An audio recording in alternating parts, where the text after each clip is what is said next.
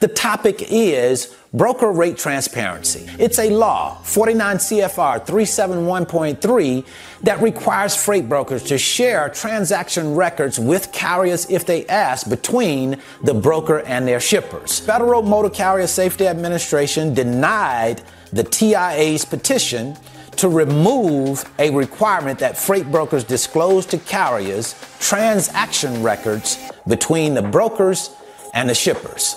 Now, there are two other petitions out there.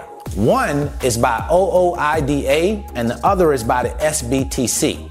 And they filed a petition requesting that brokers be prohibited from denying carriers the ability to access such records. OOIDA also wants FMCSA to require that brokers provide an electronic copy of each transaction record automatically within 48 hours after the contractual service has been completed. Is it really going to matter because there's a rule out there now? How does that stop a freight broker from saying, hey, I'm just going to go to another carrier if a carrier requests transaction records?